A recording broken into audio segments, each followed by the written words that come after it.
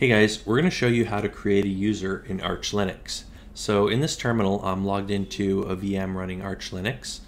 And let's see here. So I'm going to show you how to create a user. And this example is going to be the user's, I'm going to call him Steve. So I'm logged in as user1. So we're going to use the sudo command, which we showed you how to set that up in the previous video. So take a look at that if you want to know how to set that up. But we're going to run sudo. You could either run this as root or just use sudo. We're going to use sudo in this case just because it's more common and more people prefer doing it this way. So sudo, you run sudo user add -m Steve. Now hit enter and we have now added a user called Steve. Now we are going to set the password for Steve, so we're going to say sudo passwd Steve. Now I'm going to enter in a new password.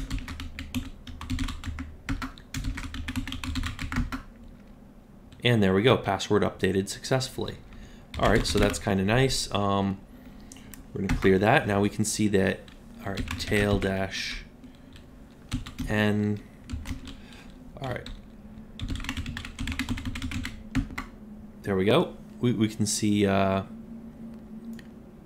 we can see the new user Steve has been added to our Etsy password file, and let's become Steve. So I'm gonna run su -Steve, and I'm gonna enter in Steve's password that I just created, and there we go. I'm now Steve. Note my directory is now Steve's home directory. So that command that we used, the user add command, created a home directory for him, and it created a few files for him, like a bash logout, bash profile, and a bash rc. Let's see what's in his bash rc file by default. All right, so it has a few basic things, nothing too special in there. All right, let's jump out of here. And all right, so another command you could use if you want to specify the hash and you know the hash, you can actually you do this all in one command. You could say sudo user add, and you might say -m, and let's say we want to create a user called Steve3, right? And we might specify -p and put we might put a hash here. So I'm gonna paste something in here that's not valid and that doesn't map out to any actual password. Well, you could type this. Now if this is the actual hash that you would get in your Etsy shadow file, you can create a user with this hash, and if you happen to know what password maps out to that hash, you can initialize the user with that password. So you could do that, just you know, something to be aware of. And let's see, if you want to set up a custom directory, right? So let's create a Steve4. So we have user add -m.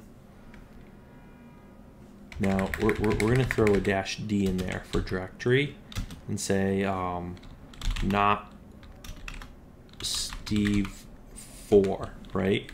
So -d not Steve4, -m Steve4, and we don't need to specify this.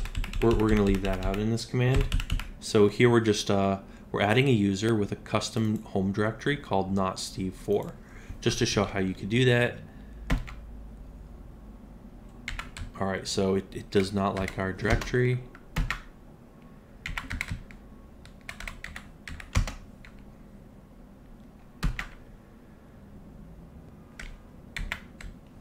And that's because I need to specify the full path, not because it doesn't like those characters. And there we go. So let's take a look. In home, we have a few users here. We have not Steve4 right here. Notice I have a few others I've created, like Greg, Greg2, and stuff like that. All right, anyways, let's clear this, and let's become Steve3. Or let's set the password first. or Steve4. Okay.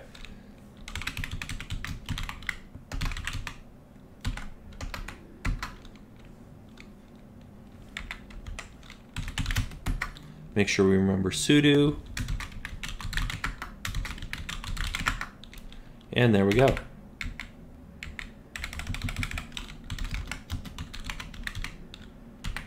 Login is Steve4.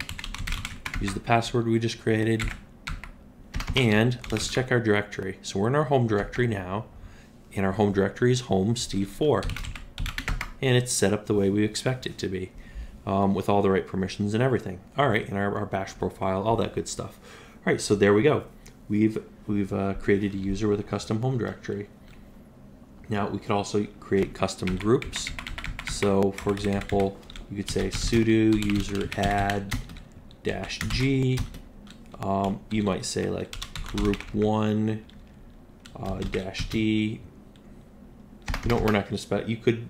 We've already shown you how to specify a custom home directory. Right? Let's just say -m Steve5. Right? Create another Steve. Right? So you could create another Steve. Now I don't think this group exists, but let's see here. Okay, I shouldn't do this as Steve4. Okay, so, and we're going to need a real group to actually see this command in action. So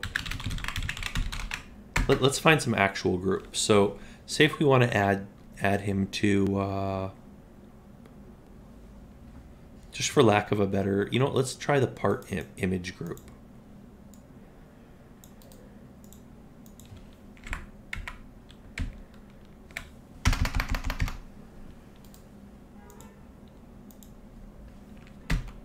So there we go. We've created Steve5 with a custom group.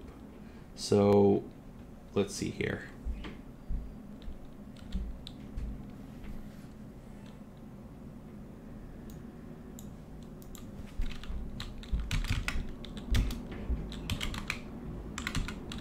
Let's set his password.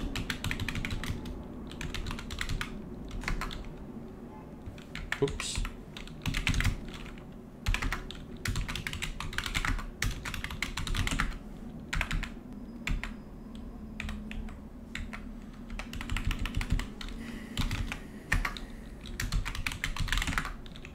All right, there we go.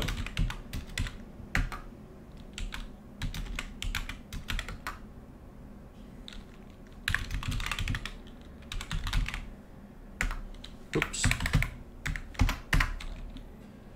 And there we go. So we see Steve5. It still created Steve5 with his own group, but it also placed Steve5 in the part image group also.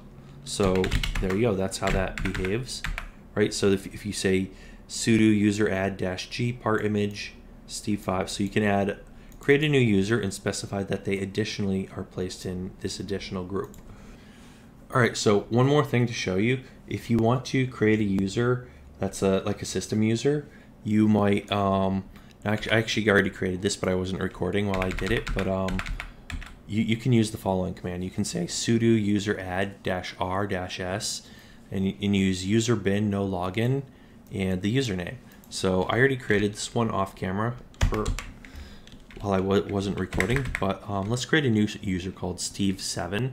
Now we're using we're specifying this as the login shell.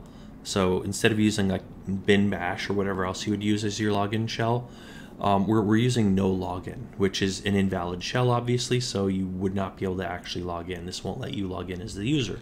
So let's set the password and try logging in just to show you how that would work. But this is basically an ideal way to set up a system account for like a service or something. So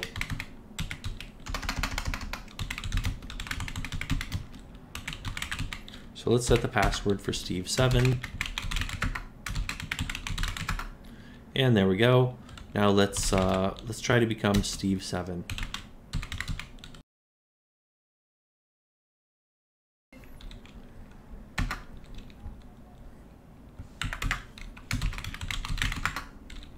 And there we go.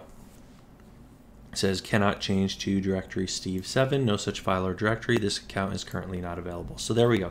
That's how you might set up a system account. Now you could also worth being aware of is that the other thing I guess the other thing I should mention is sudo, which is a pretty common thing to want. So if you want to know how to set up sudo, just check the other video. It should have been published either right before this video or right after it, pretty close to the same time. I'm probably going to be pushing out about 10 or 20 videos at once. But if you're watching this video, it means that video has also been published. So take a look at our list of videos. We have a video showing you how to set up sudo on Arch Linux as well. I actually recorded that just before recording this video. So you might want to take a look at that. So hopefully you found this useful or at least interesting. If nothing else, you might want to give me a thumbs up. You might want to hit that subscribe button also, and hit the little bell icon. Otherwise, YouTube's probably not going to let you know when we come out with a new video. We do have a lot of great stuff coming up, and we've actually, if you want to check our list of videos, we've already put out a lot of pretty interesting things, some more interesting than others. We cover a lot of great stuff. Coding, servers, hardware, software, 3D printing, electronics, single board computers, robots, networking, all sorts of great tech related stuff that you're not going to want to miss. So if you want your YouTube feed to be that much more interesting, you're going to want to hit that subscribe button. But more important than any of that stuff, you're going to want to leave a comment down below, especially if you know something that I don't know. Definitely let me know, not just for me, but for the next person who comes along and watches this video and reads the comments. Leave a comment for them also. Any comments, questions, criticisms, whatever you want to say, I probably want to hear it. So do leave a comment down below. And that's pretty much it for today. So as always, thanks for watching, and we'll see you guys next time.